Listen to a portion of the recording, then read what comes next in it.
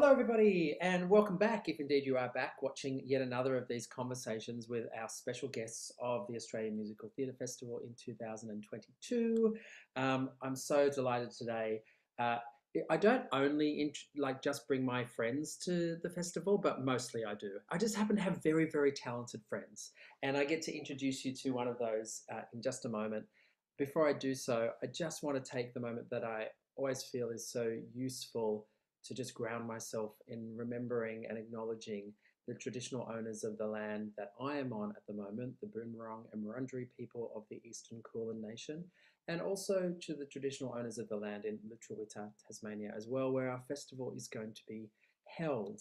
To take the moment to remember that for many, many thousands of years, people have sung their songs, danced their dances, told their stories on this land, and it's a great privilege to be here, to be on these lands, and to continue that tradition. And we're on separate lands at the moment in all of this land that we're on, but we used to be not only on the same lands, but in the same house. So Jennifer Peers, my amazing friend Jennifer Peers, was An not my ex-flatmate. flatmate. She's got an incredible bio of all these amazing shows here in London, all over the world, but I know her as my flatmate. I was present for many lessons. That, in fact, in the industry, when I'm often auditioning, people come in, I go, have I met you before? And they go, oh, yeah, I used to come into your living room and sing. And so, I mean, half the industry have learned or are learning from Jennifer Peers through her amazing vocal studio in Sydney. And I'm so thrilled that Jennifer's going to come down to Launceston this year, not only to teach, but also to be in some shows. So welcome, Jennifer! Thank you. Thank you for having me. No It's so longer nice. in our old flat used to be called endearingly the Clovelly Cabaret Room. So It was indeed the how club. far we've come to now a whole festival that is no longer the Clovelly Cabaret Room. It started small. We probably had the idea back then, but here we are. Yeah. Um, Jennifer, look, you are. I mean, anybody who is in the industry who is wanting to be in the industry around musical theatre and working up audition songs, looking at vocal technique. I mean, it's kind of like, they talk about 6 degrees separation. Everyone seems to be learning from you. Um, Tell me a bit about, we'll talk about your performing career in a sec, but tell me a bit about your studio and where that came from, like how you set that up. When did you know you were a teacher? How did that happen? So I, for a long time, kind of had these two parallel careers going where I was still performing a lot and then I was teaching during the day, or I would come in between shows on a Wednesday, between the matinee and the evening performance, and someone in the cast would be like, Jen, can you just help me with my audition song? Or I'm struggling with this thing in my voice, or there would be like a chat in the dressing room where someone wanted to know something and would ask me a question.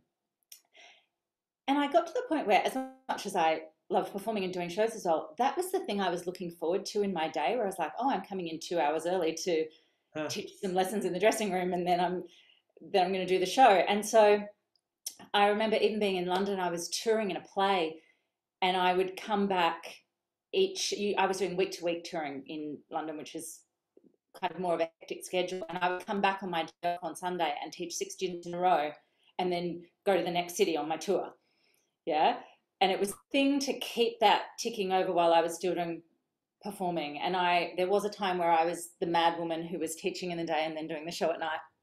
And then um, that there were those two things kind of traveled along together. And then I got to a point where I was like, oh, this is the thing that really lights me up, and what I'm creating here. And performing still does light me up as well, but a thing that I was building and felt empowered by. And so that just gradually over time, the balance kept getting heavier in the teaching department. And I remember always having an identity crisis about that, going, but if I'm a teacher, does that mean I'm not a performer? Oh, And my teacher and mentor, a wonderful teacher in New York who you know as well, who you've worked with, Neil Seema, said to me, well, why can't you be both? Like, it doesn't have to be a choice that says if you are a teacher means you're not a singer anymore, or if you're a singer you can't be, like, we all contain multitudes and we can be many things, and that balance can shift in and out as much as you want. And then I found myself, particularly in the last, I don't know, 6 or 7 years, feeling really fulfilled in focusing on my teaching and on my studio, and a balance that suits my life and what I love. So I teach at NIDA and Brent Street as well. I'm also doing a course at the Hub in Sydney at the moment. So I have these kind of outside things, and then my lovely little studio here in Bellevue Hill where people come and sing and join. Beautiful. I love that. And, I do remember because we had a similar thing where I was kind of going, people were asking me to fix things about it being a director, essentially. And I'm like, and I was just thinking as you were talking about that with lovely Neil Seamer as well, thinking, is it always or is it never? And Yeah, thing of holding both. yeah, And I find it helps as well. To be a performer, you'd be a better teacher. To be a teacher, you'd be a better performer. They kind of go. 100%. And I think that's one of the things that really helps me as a teacher is that, like, I'm a total voice nerd. Like, I'm all about all of those things, but also because singing in our instrument is really about a body mind voice connection. We're not just talking about it at a larynx level or at the nerdy level. It's the emotion of it and all the things that are going on. And I know what it's like to walk into an audition room. I know what it's like to not get stuff. I know what it's like to be struggling with sickness and still have to perform or any of those things. And so I just feel like I can empathize with people because I'm like, I haven't read about how that feels. Like, I know how that feels. Yeah, absolutely. Absolutely. And you know it from so many performances. Like you've just been in everything. When people need the high note, they go, Jennifer Pierce, you're listening at the moment. I was looking and remembering all of the shows you've done, thinking, because I was lucky enough to see you on the stage in London as well. Yes. I just happened to be there when you were in Shoes over there. You just toured with Masterclass around England. And then, of course, here there was Mary Poppins and there was Sunday in the Park with George. Yes, that's where we met, in fact, Sunday in the Park with George. Oh my gosh, that's true. Hatpin, which we also did together, which was Yes. a Australian musical. What's in all of and many of those production company shows that I know you did so many. Yep. With Roger Hodgman, who was one of our guests last year at the festival. Yeah. Have you got a favorite? Have you got a favorite musical that you did, or? Oh, it's a tricky one because there are many and for lots of different reasons. It's probably Jerry Springer. So I did Jerry Springer the opera. It was a short run. It was one of these one-off little things, and I think the people that did it or saw it really remember it. It had this insane cast. I think because it was such a short run. It was at the concert hall at the Opera House. We rehearsed it in something like 2 or 3 weeks. It was very short. And then it was on Blink and You'll Miss It. But the cast they assembled was just off the charts. There's something about that piece that isn't for everybody, but just very much appeals to my sense of humour. And I felt so challenged by it because it is really hard music. It's a really hard sing. Yeah.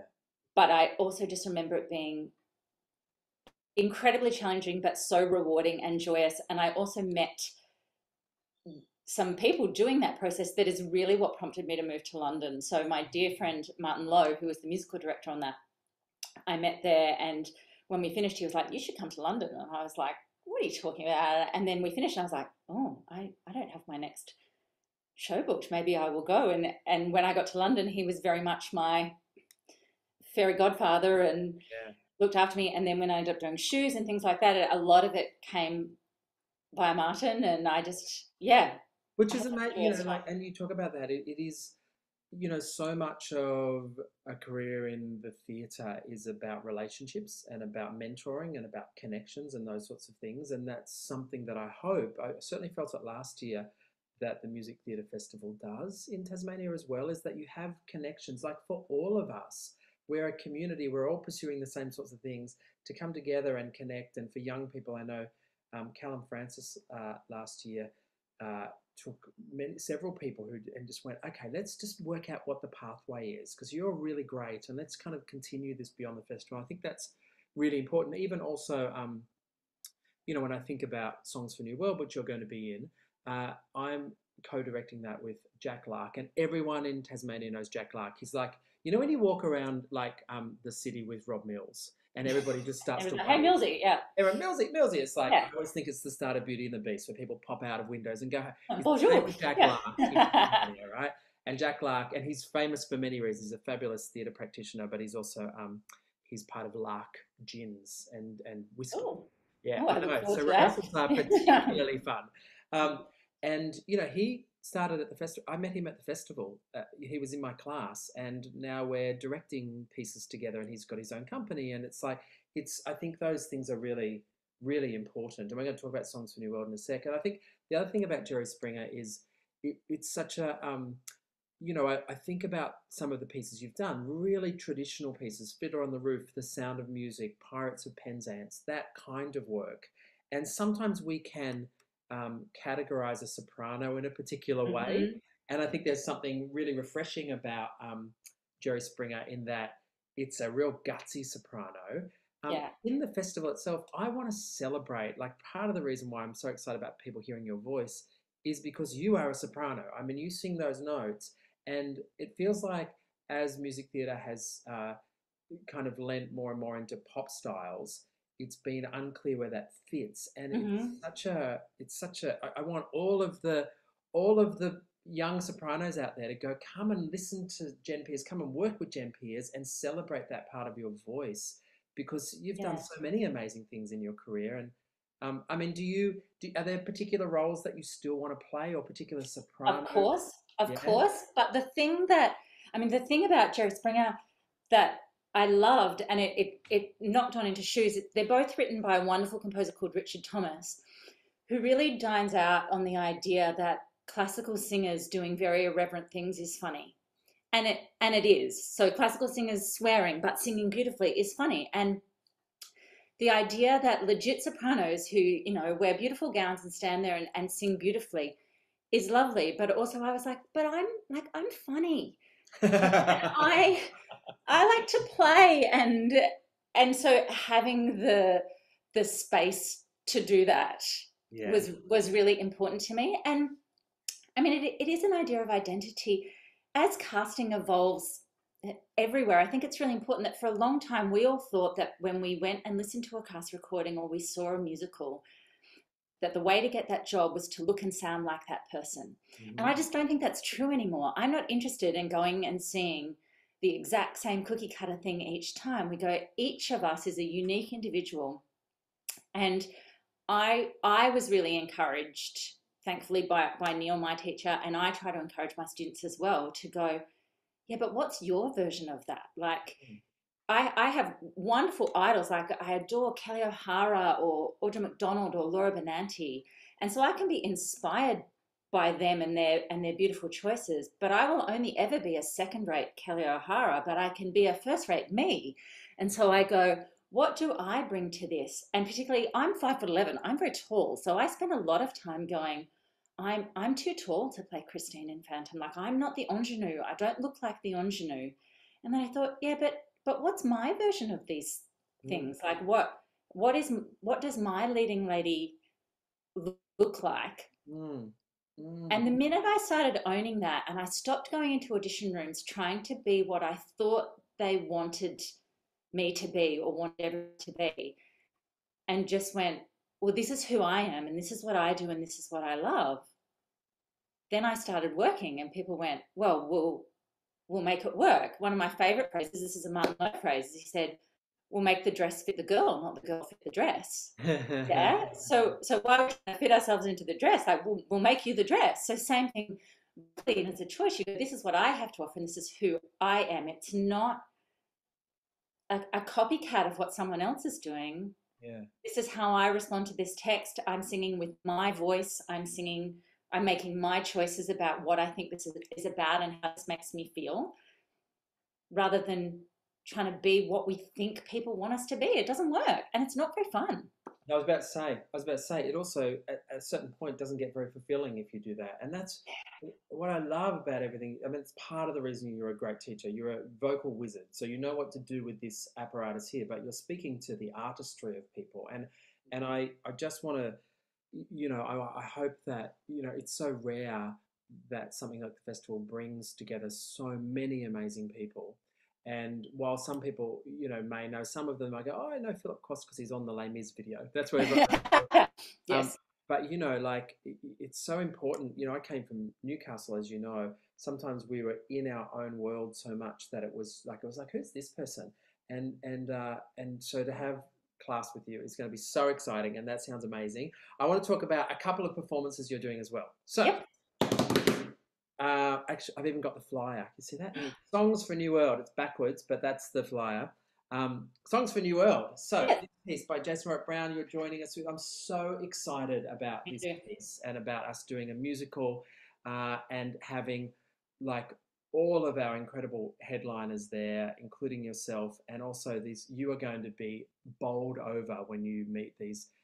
There's this great story a few years ago that Gemma Ricks and Queenie Van der Zandt were downstairs at the Princess Theatre, and Sam Hammersley, who you'll meet, she's in Songs for New World, was singing something, I think, from We'll Rock You, and they ran up onto the stage and went, "Who is that?" It's like that's what it's going to be like for you, like the constant like getting up, having a sing, and then just seeing everybody around you.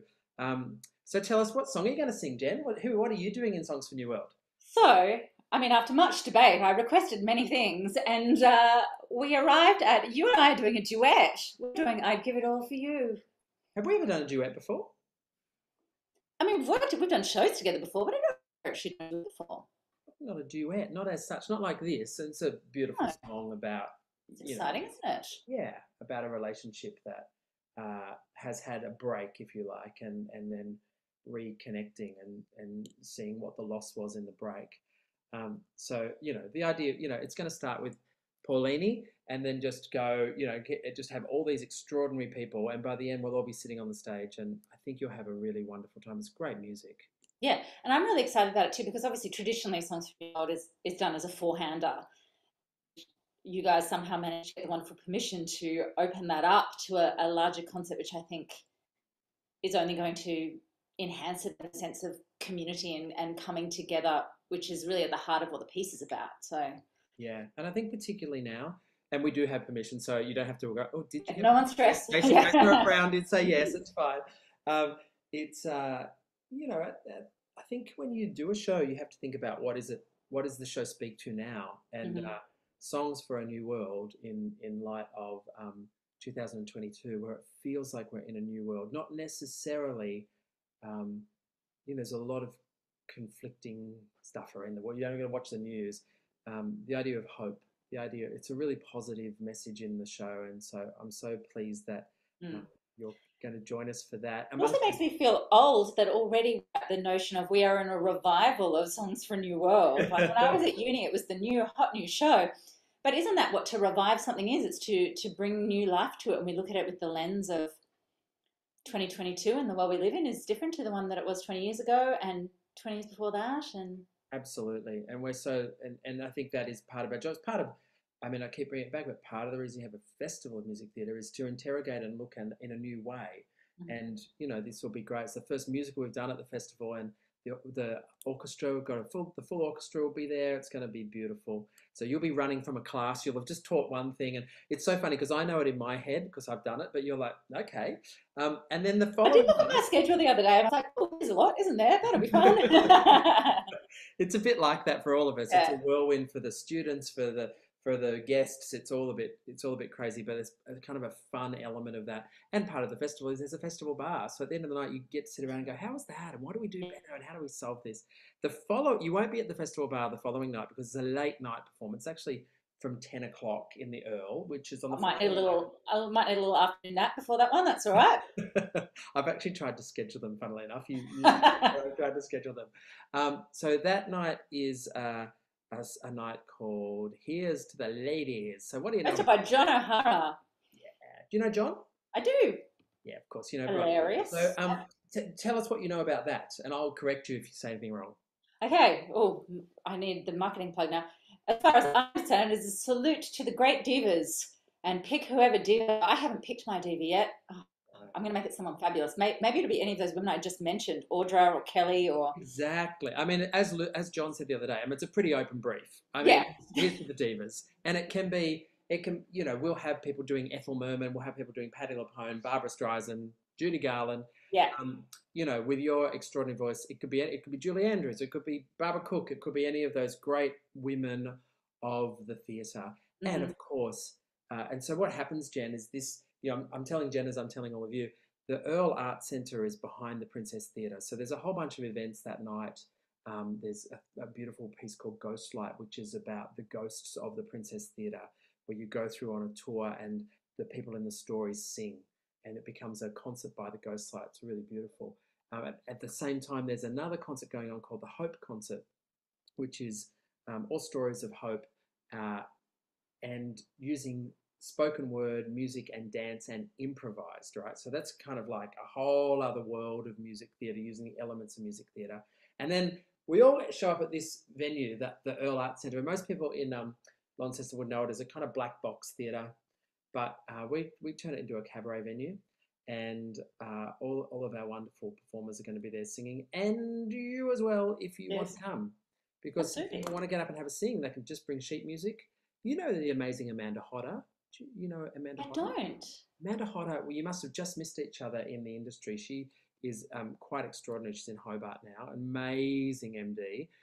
She will be MDing that. And it's always a crazy, wonderful night. And then, of course, we've got the Sound of Musicals, which is our big concert where we celebrate musical theatre and all of musical theatre. I mean, we celebrate the Jerry Springers and the South Pacifics and everything in between. So, look, we can't wait to have you there. And also, it's really nice to have connection to, as you say, you teach at Brent Street, you teach at NIDA.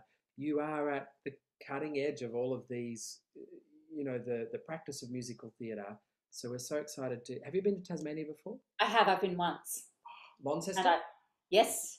So I drove from Hobart, Bruny Island, and then drove up to Launceston, and then went down and stayed near St Clair. So, but I haven't done kind of the west coast. So after the festival, might do a bit of that. There's so much to see. Yeah. There's so much to see. We've got an event this year also called Made in Tasmania, which is Tasmanian singers and Tasmanian produce like food and wine in the gorge. Oh, I think you've got you may have the afternoon off, in which case get up there and have that. And have some cheese. Yep, absolutely. Thank you, Jen. That is my pleasure. I can't wait. So great to have you at the festival. We can't wait. And everybody, there's obviously a schools program which Jen's involved with, but there's also our regular program. You can get one-off classes, or you can get for the whole stream. So you can go if you feel like I could do all 4 of the beginners classes. There's always an acting class, a singing class, a dancing class, and a combination class. You can do all 4 and get a discount. You'll see Jen there. It's these kind of events that bring people together, inspire people. Jen, I wanted to give you the last word because I've talked a lot. What do you think are the great qualities of a teacher as such? Like, you've talked about Neil, you've talked about, even in a way, Martin, who was a musical director, but sort of sits in that world as a teacher or a mentor. What do you think of those qualities that are important? It's a big question. The ability to listen and to remember that actually it's not about me. I remember when I was a very early teacher, I would be exhausted because I was trying to do it for the student, right? And so I would feel like I would be doing 6 singing lessons in a day rather than going, actually, you need to do it. Yeah, we're not thinking about singing. We're here to do singing, and I'm here to support you and listen and be the ears that you need and to help guide you through it. But ultimately, it's to support you doing it because it's about the student. Makes sense. Of course, we're in service in a way, and that's the thing. Yeah, because there will be also singing teachers there who will come along and be part of your class as well, which is always really wonderful to connect with local singing teachers.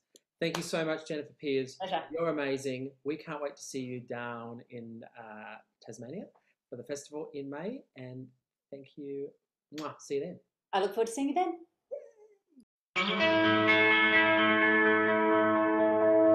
Too many days in the darkness without a glimpse of the light. Running tired and broken and scared, but I swear I'll never give up the fight. I see you broken and beat, head pulled down over your eyes.